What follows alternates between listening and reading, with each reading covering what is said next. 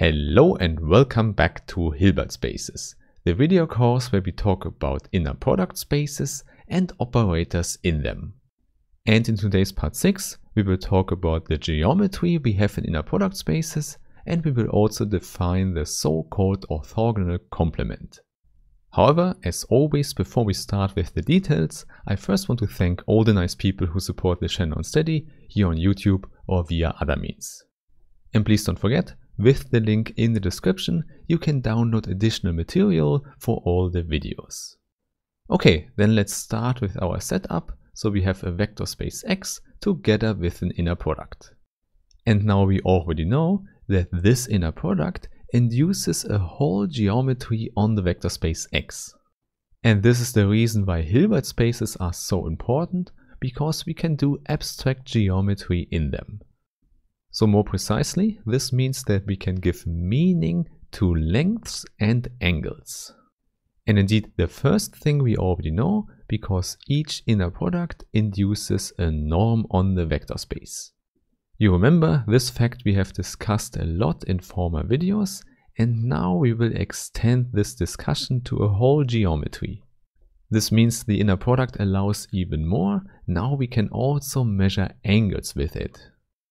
Or to say it more concretely, today we discuss how the inner product can define the term orthogonality.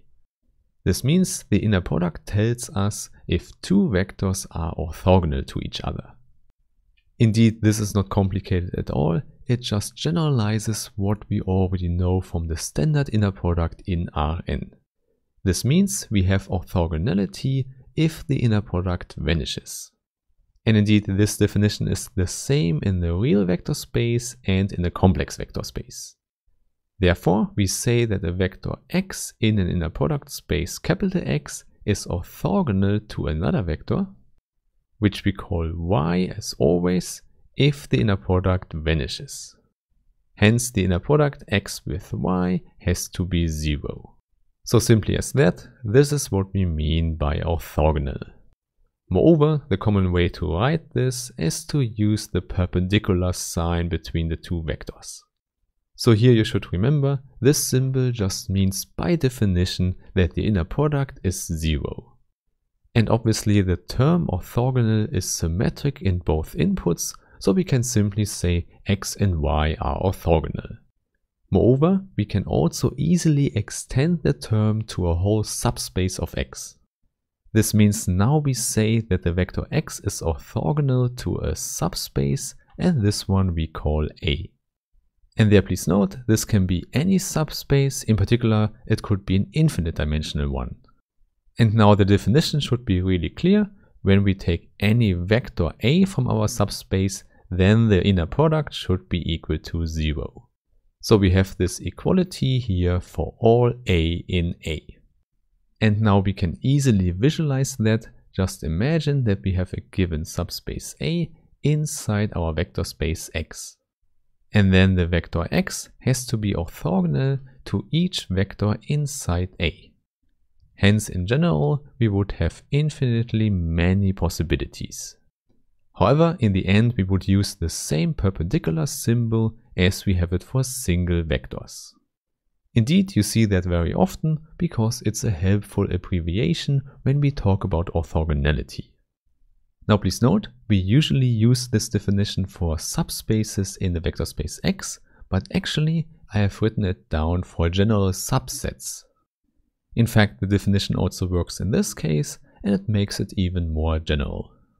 Moreover, it's also possible to say that two given subsets are orthogonal to each other. So we simply say that a subset B is orthogonal to a subset A if we can calculate the inner products and we get out 0.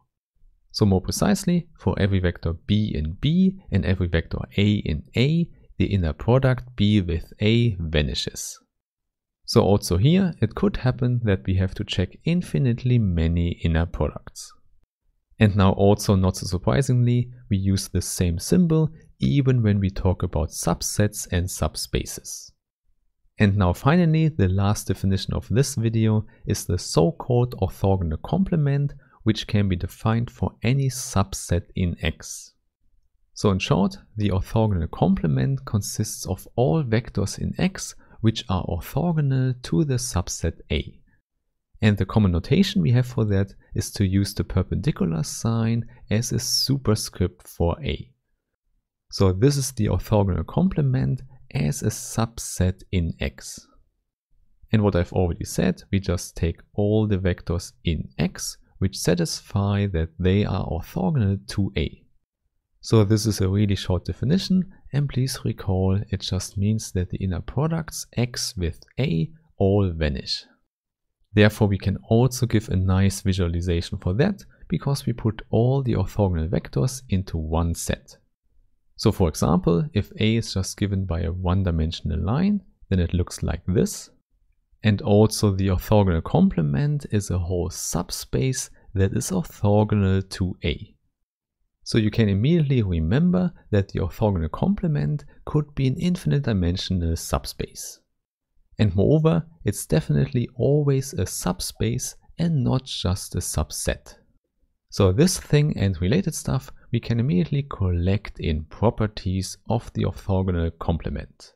And these hold for any inner product space X and for any subset A inside. So the first thing I've already told you, a perp, the orthogonal complement of A, is always a subspace in X. So this is what we get from the linear algebra structure, but we also get something from the topological structure. Namely, it's a closed set inside our inner product space.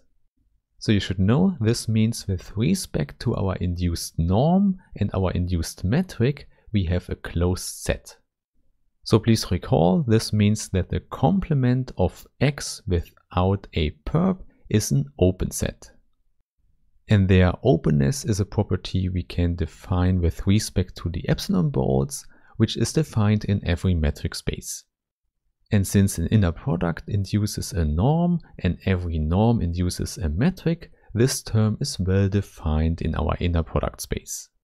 If you need more information there, you should check out my functional analysis course where we discuss exactly that at the beginning.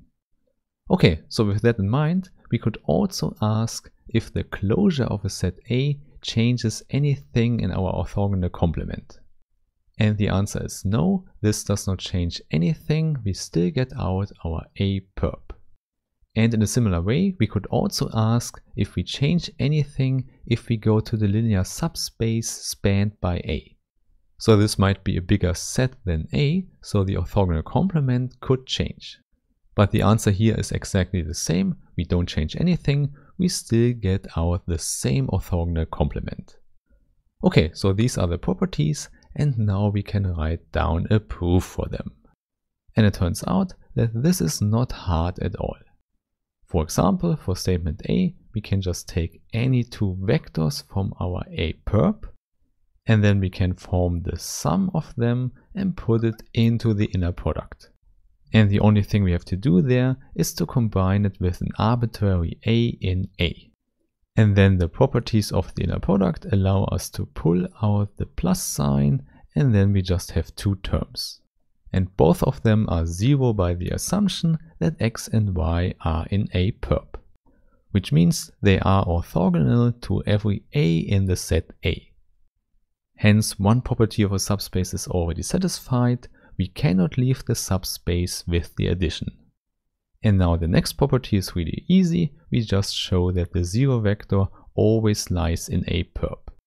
So this is easy because the 0 vector inside the inner product always gives us the result 0. Hence the only thing that remains to show is the scalar multiplication. And there we can just use that we can pull out scalars from the inner product without any problems. The only thing you have to remember is that for the first component we get a complex conjugation. But obviously that simply does not matter here because we get out 0 anyway. And this whole calculation works for any scalar lambda in our field F. And that's it. These three things tell us that we have a subspace in X. And as you can see, the only thing we needed in that proof is that in the definition of the orthogonal complement we have the inner product. And actually, this is also all we need for showing the other parts. For part B, we want to show the closedness, and this can be done by considering sequences. So let's say we have a sequence xn completely inside our orthogonal complement, and the sequence should be convergent in X, but the limit could lie outside a perp. So let's call this limit lowercase x, and we don't know if this limit lies in a perp as well. Indeed, if we can show that it always lies in a perp, then we are done. Because if we cannot leave the set with a sequence, we actually have a closed set. Therefore, let's take any a in A, and let's consider the inner product xn with A. Then we know this is always 0 because xn lies in the orthogonal complement of A. So you see, this one here is a sequence of complex numbers, but the value is always 0 no matter what n is. Therefore, the limit of this sequence of numbers is definitely also 0. And now the only thing we have to do is to pull in the limit symbol into the inner product. And in fact, we can do that because the inner product is a continuous function with both components. This fact is not hard to show because we already know that every inner product satisfies the Cauchy-Schwarz inequality. And here we can just use this nice fact, and then we get inner product x with A, which is also 0 no matter which A in A we choose. Hence, by definition, this limit point x also lies in a perp. And now by using what we know from closed sets, we can conclude that the orthogonal complement is always a closed set. Okay, then I would say let's quickly go to part C. And there you should know that for any set A, the closure is usually bigger but never smaller. This means we always have this subset relation. And now it's not hard to show at all that the orthogonal complement always reverses such a subset relation. This means if we use the orthogonal complement on the left hand side and the right hand side, the subset just reverses. So this is a general relation between two subsets, and it tells us if we increase the set, then the orthogonal complement gets smaller in general. Okay, now in our part C here, the question is, do we also have the other inclusion? Indeed, if we have both inclusions, then we have shown the equality.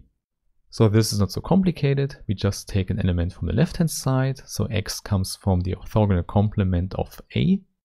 And now we want to show that it also lies in the orthogonal complement of the closure of A. This means that the inner product x with an element B from the closure of A should be 0.